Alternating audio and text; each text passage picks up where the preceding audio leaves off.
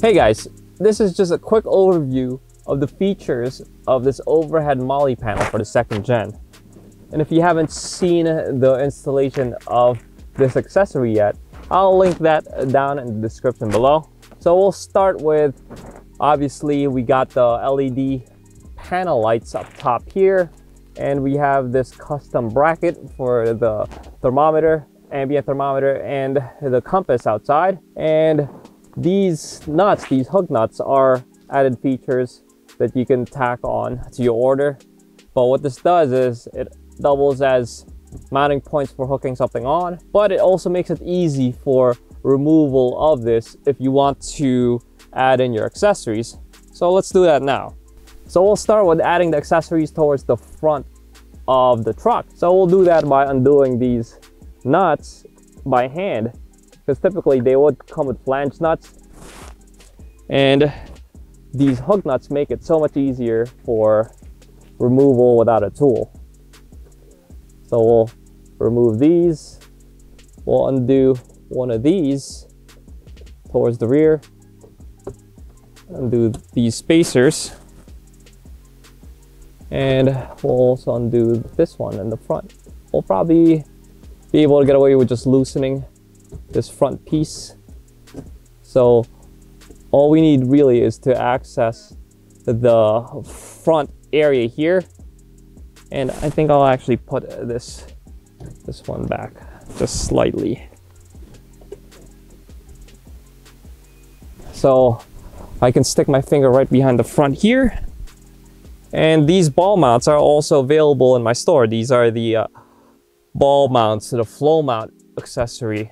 So we take our bolt and we just fish it underneath here like this, so we can install the ball mounts. I'm just going to use my finger in the front to hold that bolt back as I screw this in. And technically, as long as you can reach the back side of this with your finger like this, should be snug enough. Tighten that down. We'll do the same thing. Let's say I'll push this one further back in, like in this general area here. So let's I guess I'll have to loosen this one a little bit more. Whoops.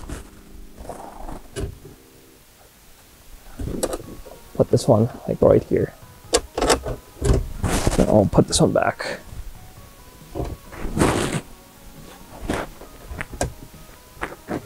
So these are loose. I'll put another ball mount here. Hold this one in the back with the finger.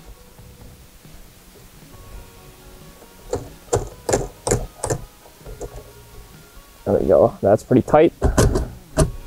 And I'll show you how you can put the stuff in the back a little bit later.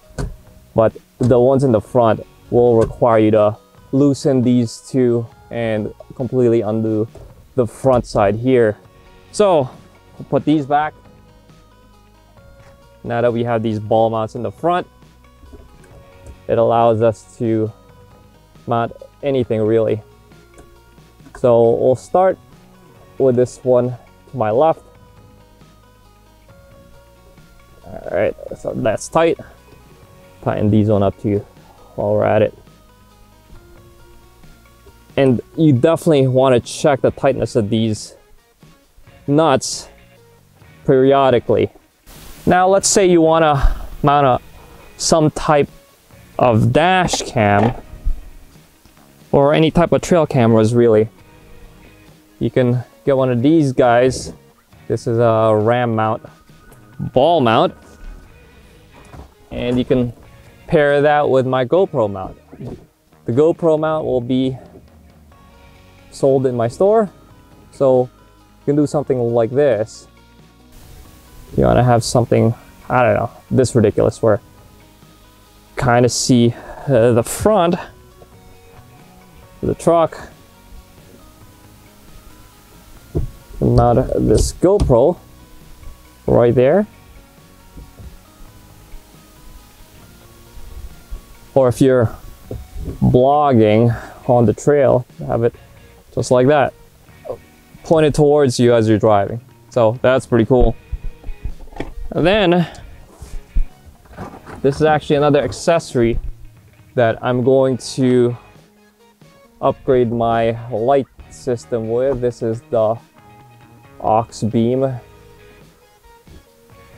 electronics controller, really, is what it is. So mount something like that. It's not in my line of sight when I'm looking at the rear view mirror, so it's still out of the way, and you can actually feed this in one of the holes like this to make it somewhat clean. And all the wires you can zip tie across this portion of the ribs to keep all your wiring clean. And as I mentioned, I have future plans for these loose wires, so I currently do have them just hanging out, and that's pretty cool. You know, I'm pretty happy with this, and if I'm not happy with this placement, I'll just move those ball mounts elsewhere in these slots. There's so many possibilities when it comes to customizing your system just the way you like it. And last, this is actually one of the new accessories that was requested by one of you guys. This is specifically for Diego Martinez, Lord of Spicy Tacos. Make sure you follow him on Instagram. I did highlight his truck in this channel, and I can link that down below too. So this one, we can actually mount more accessories here towards the back without having to undo it. So we get our bolt. Let's say we want to mount this accessory here towards the back. We'll get that bolt through, hold that back portion of the bolt with your finger, then we'll start kind of assembling this piece here. We got this knob, tighten that down, and that's it. And we got our hat clip. Look at that, out of the way. Actually, I should be mounting it this way. And what's nice about this is, again, away from the line of sight of your rear view mirror, so you can still see everything in the rear while being able to quickly grab your hat if it's raining like how it is now outside. So I'm very happy with this design, and you can also hook it on like this. Also, I just wanted to highlight, guys, this is a pretty rigid MOLLE panel, and this is my girlfriend's 2-pound weight. And as you can see, I have it hooked on the edge, and this thing's not flexing really at all. So most CB radios are probably about 2 to 3 pounds. And as a matter of fact, we'll hook on another 2-pound weight just to highlight the weight capacity of this thing. All right, staying. This is 4 pounds hooked on to the far edge of the MOLLE panel. As you can see, like, there's really no visible flexing at all. So this is definitely going to be able to hold most CB radios. And if you do purchase this, show me what you guys come up with when it comes to configuring all your accessories. And the first round of orders actually came out this past Monday, so that's why I wanted to push this video out to at least show some of you guys how you can quickly mount and unmount any of the accessories you want. So it allows you 100% customization on how you want to lay out your whole equipment. So I actually got a few requests already with further customization.